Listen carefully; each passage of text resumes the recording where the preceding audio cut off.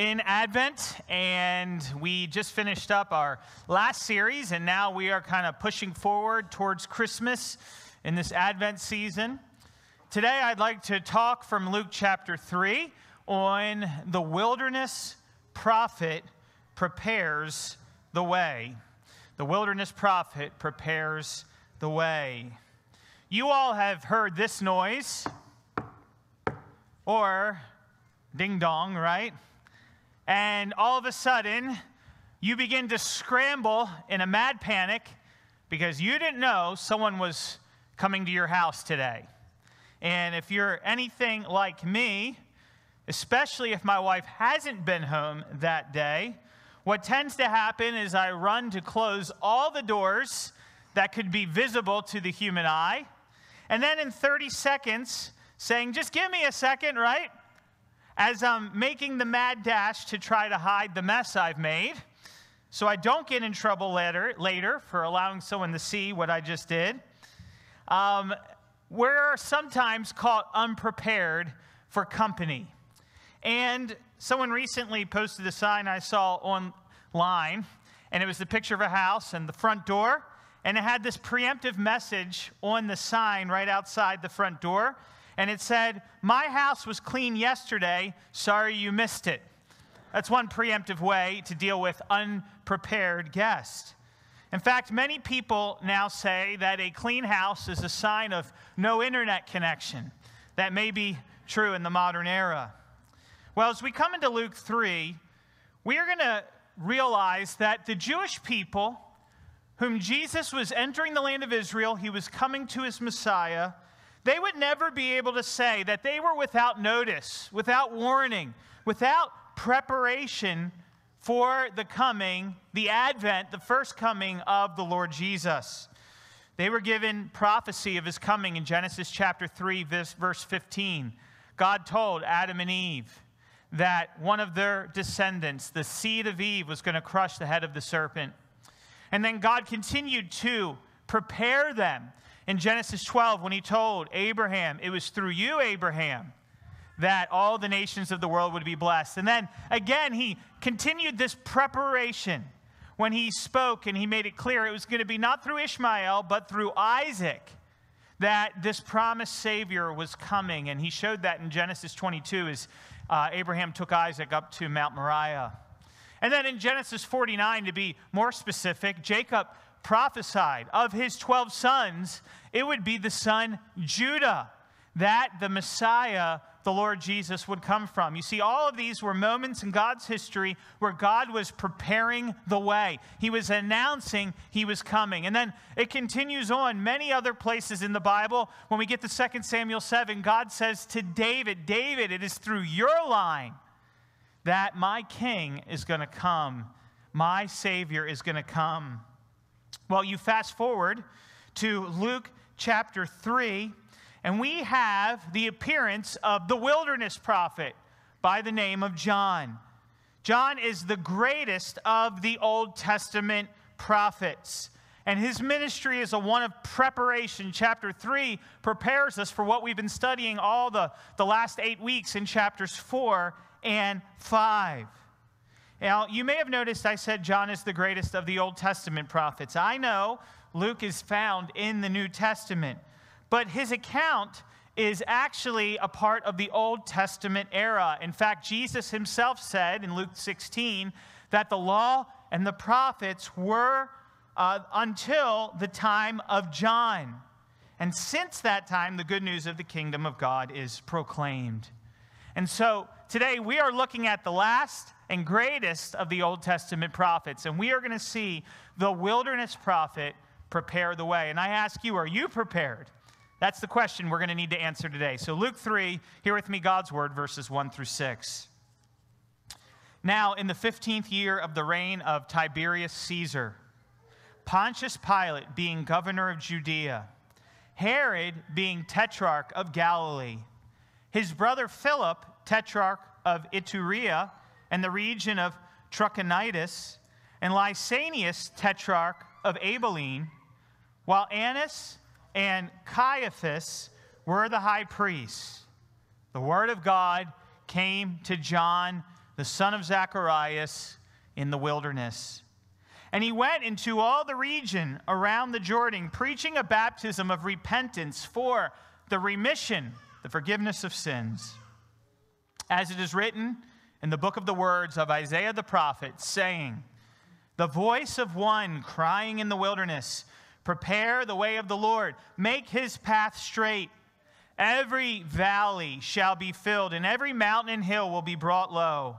The crooked places will be made straight, and the rough ways smooth, and all flesh shall see the salvation of God. This is the word of the Lord. We see here in the first 3 verses that the Bible is a historical book. Notice the pictures on the screen of the men that we've just read about. These are real leaders. The account we just read is not a book of fiction. It's not a book of fantasy. It is grounded in real history of the world. Like any good historian, Luke gives the historical framework. He gives the context. This is not a fairy tale account with once upon a time or in a galaxy far, far away.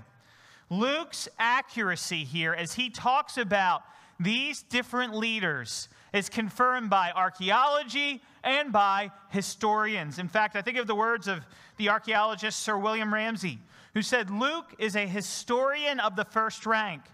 Not merely are his statements of fact trustworthy, his should be placed among the very greatest of historians.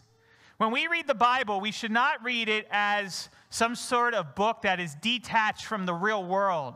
In fact, the whole point of Jesus and what we believe as Christians is that Jesus entered time and history. God from eternity added humanity and became a real man. These are real events that we are recorded. In fact, when you look down a little later in the chapter, in chapter 3, verse 23, if you'll look with me in your Bible there, we even find out, because of Luke's diligence as a historian and researcher, the age of Jesus when he begins his ministry. Notice it says there in verse 23, now Jesus himself began his ministry at about 30 years of age, as he was thus supposed. He was not the biological son of Joseph, but of course he was the adopted son of Joseph. Isn't that amazing? Luke is so precise. He gives us the age of Jesus as he begins his ministry and all of the leaders of the world. Now, there's a very important reason for that we'll get into in a minute. I want you to see here in verse 1, we see the political hierarchy of the day. And in verse 2, we see the religious hierarchy of the day. These are the movers and the shakers, the power brokers of society that Luke mentions. First off, we have the Caesars. Tiberius Caesar, who became emperor in the year AD 14. He oversaw many provinces before that time, but we can tell here with precision, since Tiberius Caesar became the emperor in 14, and this is in the 15th year, you do the math, the year here is AD 29, when Jesus is beginning his ministry. And I want to call your account to the wickedness of the men pictured on the screen. They may have been world leaders, but they could have also had their pictures in the post office, because these were not good men at all. These were some of the vilest rulers and governors, infamous for their wickedness. In fact, we know very little about them except evil. Tiberius was known for his severity and cruelty. We see next Herod and Philip mentioned.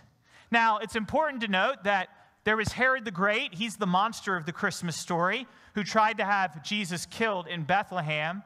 When he died in 4 BC, his kingdom was split up into his 3 sons. We have Archelaus, who's mentioned in Matthew chapter 2. He doesn't last very long because he's a very wicked man. And then you have Herod here, and you have Philip. So the territory of Herod the Great is split up amongst his 3 sons. Now, Archelaus is such a bad governor that the Roman government takes his seat away from him and gives it to outsiders. And by this point, AD 29, the outsider who's now ruling that region, Judea, of course, where Jesus spends much of his ministry, where Jerusalem is Pontius Pilate. Now, we also see here Herod, the Tetrarch of Galilee. This is the one that Jesus calls a fox. That's not a compliment, by the way. And then lastly, we have here his brother Philip, who reigns from 4 to 34 BC. So my point in saying this is that the political leaders were not good guys. But I need to add, neither were the spiritual leaders of verse 2. We see the high priest mentioned, Annas, who ruled from AD 6 to 15, and then Caiaphas. Now, Annas was still alive as Caiaphas ruled from AD 18 to AD 36. These men were hopelessly corrupt high priests. And of course, we know they were involved in the death of Jesus. Now, I bring all this context together to say this point. At the very moment in history when things seem so bleak, so dark, if we were to make it our modern context, one bad president after another bad president after another bad president. Maybe that's not a hypothetical. And then we could say one bad governor after another bad governor, after another church scandal, after another church scandal. When it seems the kingdom of Satan is triumphing and the darkest hour of the night has come, do not forget, God says, in the darkest hour of the night, daytime is on the horizon. The sun is about to shine. God's not done at all. Notice verse 2. At that very moment, the word of God came to John. The utterance of God came to John. We have this man, John, show up here. His message is not like our message. His message comes directly from God. When you hear this language, you can't help but think of the prophets of the Old Testament. This is showing us John is a prophet. Like when it says in 1 Samuel 15, the word of Yahweh came to Samuel.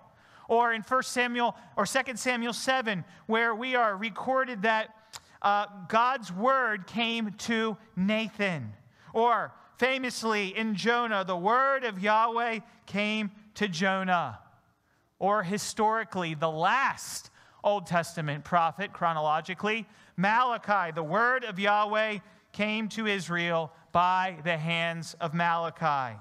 Why is this an amazing statement here? It is amazing because the word of God had not come to any prophet for 460 years. Since Malachi, what is called the intertestamental period, there had been silence from God. Corruption had reigned. Darkness had ruled. There was a famine in the land, a famine from hearing the word of the Lord. And after 460 years of quiet, all of a sudden, God in his mercy begins to speak to his people again. Now, I read this here, and I can't help but point out something. It's very interesting. Whenever God's word comes to the prophets or the apostles, it's the word of the Lord came to them. But I want you to remember, whenever Jesus speaks in the Bible, it never says that the word of God came to Jesus. And the reason why is very self-evident. Jesus doesn't need the word of God to come to him. He is the word of God. He is the eternal, everlasting creator. He is the one who spoke and this world came into existence. God's word didn't come to him because he is the word. This sets John apart from the one he is the prophet of, coming to prepare the way for the Lord Jesus Christ. Now, there's a secondary application here that I want to mention, and that is that this message from heaven was an inward call sent to John. And we, as a church, we have elders, and there's pastors in this city and around the world that if you are called to the ministry, you need an inward call. You should never, ever take upon yourself a ministry. I know the word office is important too. There's offices in the church. But even more important than office, a lot of people can stand behind a pulpit. Not everyone can fill the pulpit because not everyone has a calling or ministry. And you should never do this unless you have a word from God. The call of God, and you would say, woe is me, and I can't do anything else unless I do this. I'm reminded of the words of J.C. Ryle here. I want to read them to you because they struck me as I was studying, and I think this is a good reminder. Let it be a part of our daily prayers that our churches may have no ministers except those who are really called of God. An unconverted minister is an injury and a burden to a church. How can a man speak of the truth that he's never tasted? How can he testify of a Savior who he's never seen by faith and has never laid hold on for his own soul? The pastor after God's own heart is a man to whom the word of God has come. He runs confidently and speaks boldly because he has been sent by God. I read that, and I just wanted to make the application. Oh, I hope you pray, church, for the children in this room and the students in this room, that God would call some of them to serve him in ministry. That the word of God would not only save them young, but call them to serve him with their all in greater ways than you and I have ever served him. Amen. I was talking this week, not in the church, not to a member of a church, to a family I've gotten to know just a little bit. It's actually at karate class, and I was talking to them, and I was talking to a little boy, young man, who's, I'm not even sure if he's double digits yet, but we were talking about Jesus, and he was saying he was so burdened to tell his family and friends and the world they needed God. They needed Christ. It brought such joy to my heart. Oh, that God would put his word like fire into the hearts of the children of this church, the students of this church. You don't have to live for the world before you live for God. Amen. Just like you don't need to stand out in the middle of Mobile Highway and get hit by a truck to know it's painful. Oh, that God, may we pray. Hey, parents, would you pray? Join me in praying. Grandparents, praying for our children, that they would hear the word of God and his call like John, and they would serve him. Now, the word came to John, the son of Zechariah. The Gospel of Matthew calls him John the Baptist, or you could even translate that John the Immerser. The name John, of course, was given earlier in the Gospel of Luke chapter 1 by the angel Gabriel to his father Zechariah, and he is often called the Baptist or the Immerser as his nickname because of what he did. He baptized people. He immersed people. And by the way, I have to tell you, if someone asks you, why are you a Baptist? Please don't say because John the Baptist started our denomination. That's not exactly accurate at all. However, he was an immerser. He did immerse in baptism. And I want you to see here, remember I spent all that time talking about the leaders in the first two verses. Where is John's ministry? Is John's ministry in the capitals with Herod and with Pontius Pilate? No, not so much.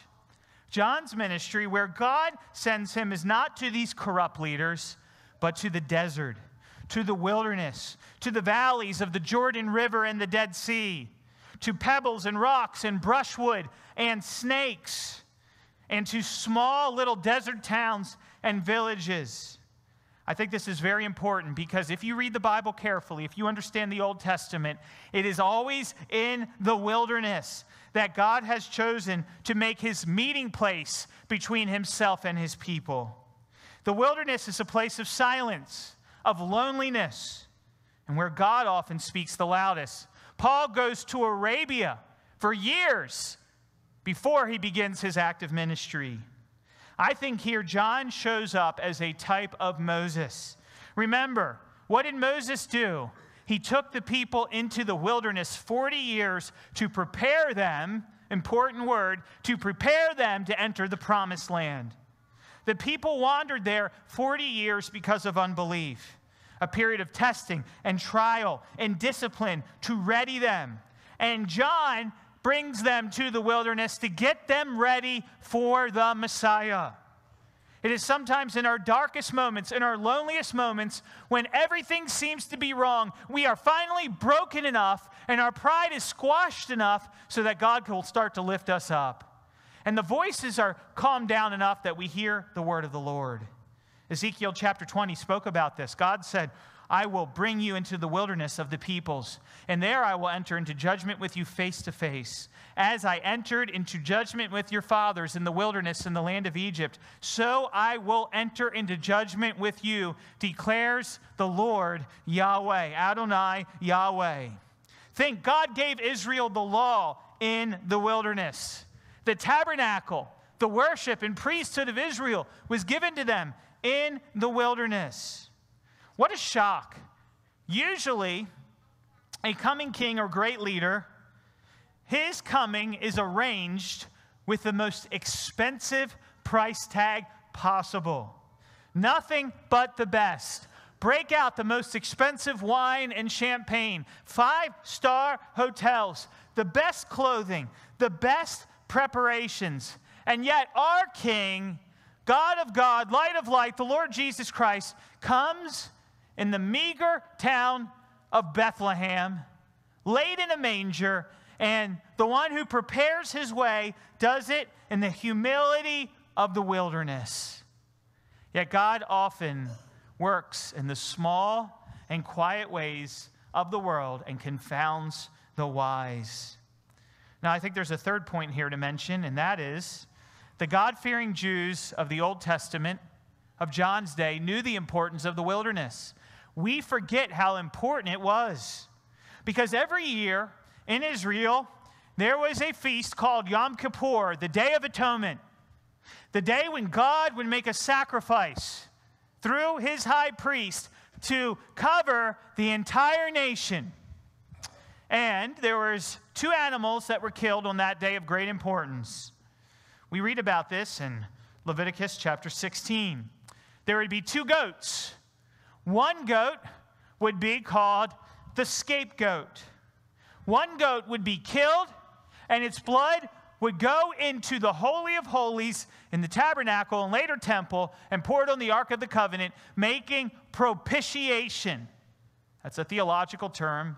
An atoning sacrifice, a covering for the sins of the nation. But there was another goat, the scapegoat. And what we read about is that after the atonement was made in the holy place, Aaron, the high priest, would lay his hands on the head of the living goat, confess over it all the iniquities of Israel, all their transgressions and sins. He would lay them on the head of the goat symbolically, and then that goat would be sent out into the wilderness by the hand of the man ready to do this. And that goat would bear on itself all the iniquities to an isolated land. In other words, one goat was symbolic of the fact that God has covered our sins.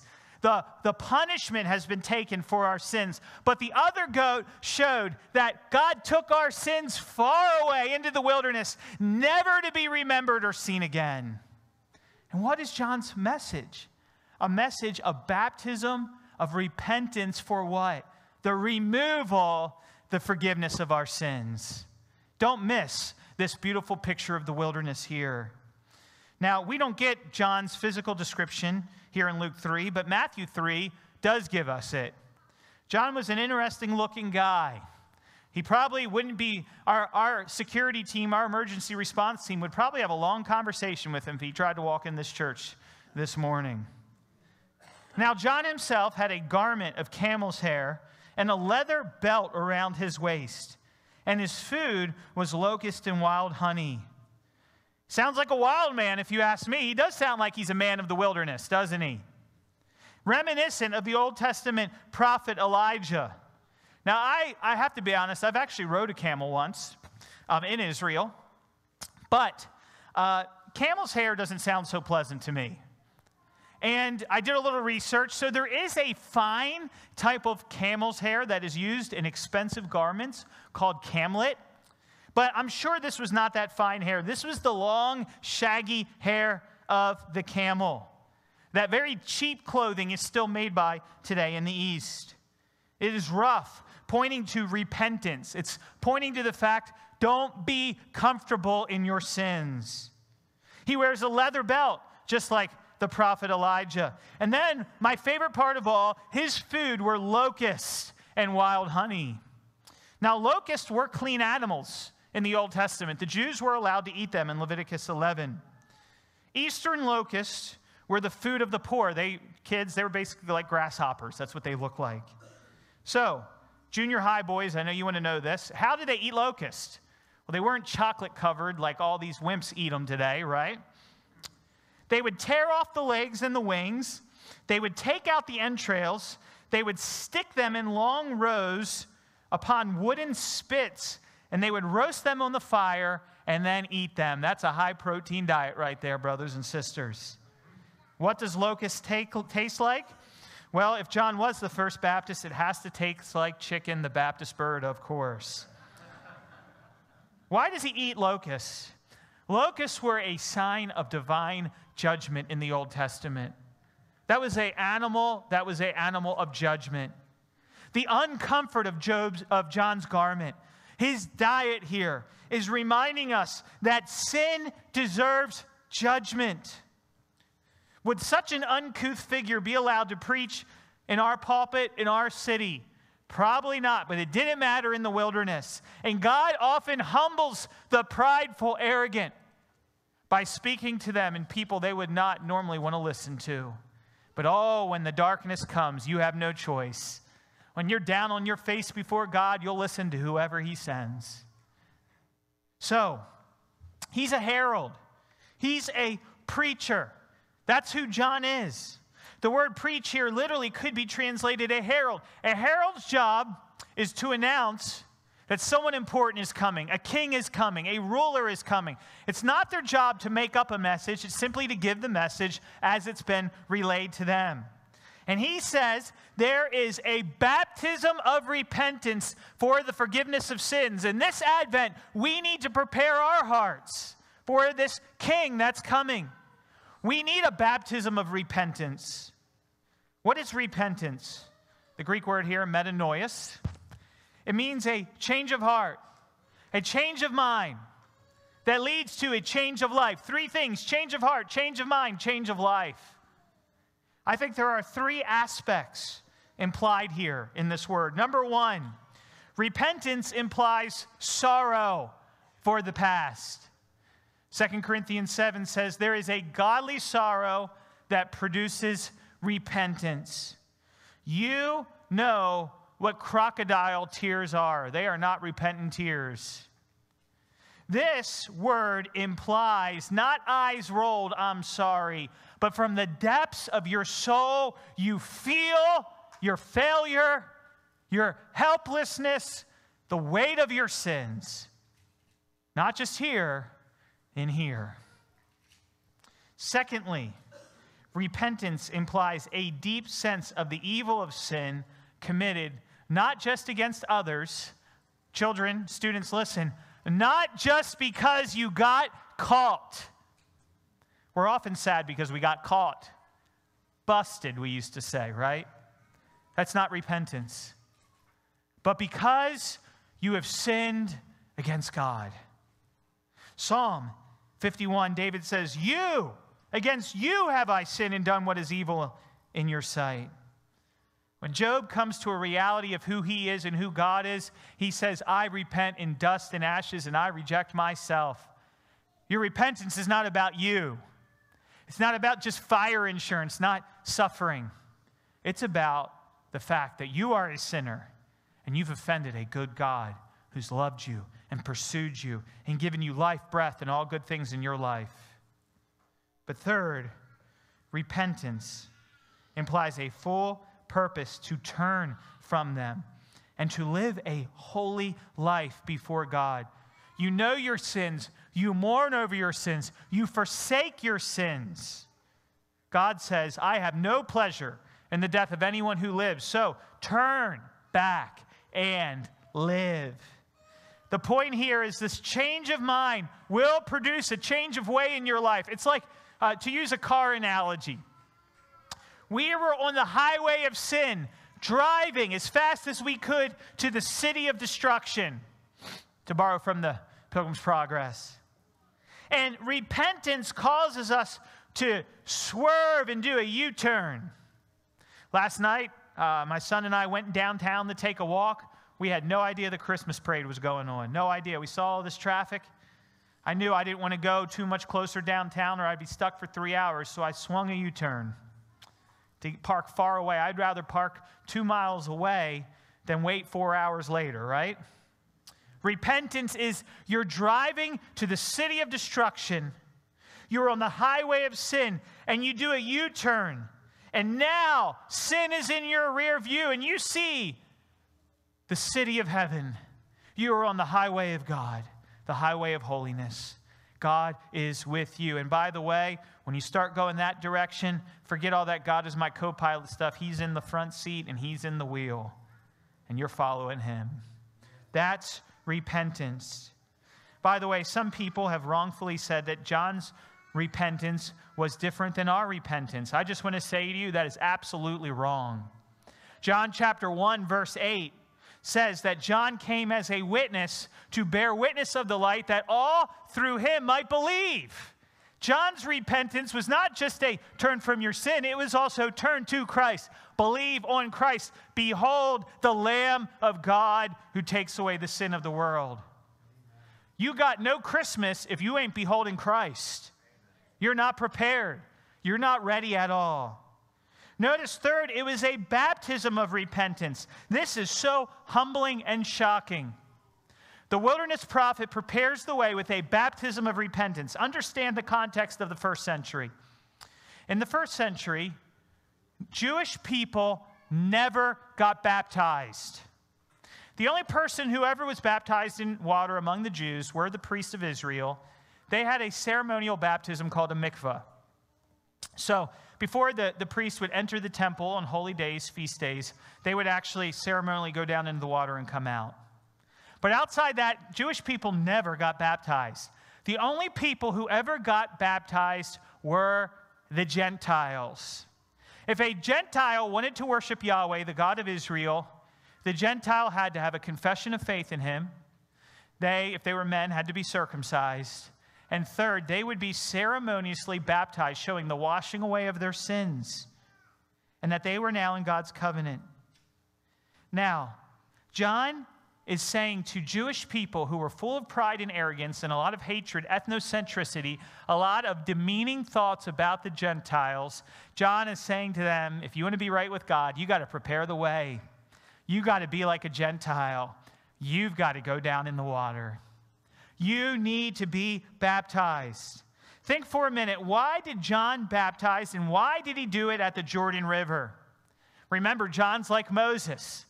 What happened in the Jordan River? That's where Israel entered the promised land. God has always used water in the Bible. In the flood, in the crossing of the Red Sea, the ritual washing of the priests, Elisha and Naaman and his baptism and healing. John offered a baptism that was not a magical ritual. Instead, it was an outward sign showing a repentant heart. It was a matter of the heart because the heart is always the matter. To participate in this baptism was to show I need God's forgiveness. Being an earthly descendant of Abraham is not enough. Being an ethnic Jew is not enough. That does nothing for me. I need to be born again. I need to have my sins washed away. I need to turn to God. Some of my Presbyterian friends often mock Baptists because we say baptism is an outward sign of an inward reality. And then I was reading John Calvin here, and he says the same thing. A sacrament of baptism is not a dumb ceremony. It's not exhibiting some unmeaning pomp without doctrine, but the Word of God is joined to it. You get baptized because of the repentance and forgiveness of sins. It gives life to the outward ceremony. This is the peculiarity of baptism. It is said to be an outward representation of repentance for the forgiveness of sins. We've had a few baptisms lately. God willing, we might have some Christmas Eve if you've trusted in Christ. What are you waiting for? Follow Jesus in baptism. Talk to me. We'd love to see you obey him in baptism. It is for the forgiveness of sins, the removal of sins, like the scapegoat took the sins of Israel into the wilderness, never to be held against them again. So when you read this, God takes the sinner's sins and he sends them so far away that even on the last day of judgment, God won't be able to find them because they were placed on Jesus Christ the Lamb and they're gone forever. Well, in our last minute here, you notice the prophecy in verses 4 through 6. This prophecy was written 700 years earlier by the prophet Isaiah. In Isaiah chapter 40, in the book of the words of the prophet Isaiah, there is the voice of one crying out in the wilderness. That's loud volume. That's passion. The person who's crying out here this message is disappearing in the background, but their message is the trumpet. Listen to the message. Prepare the way of the Lord. How do you prepare? Well, when the door hears this, you believe someone's there. You know it. And you get your house in order. You get ready for who's coming. I want you to notice here, the way you prepare is repentance, a change of heart, a change of mind, a change of life. But this isn't just any guest.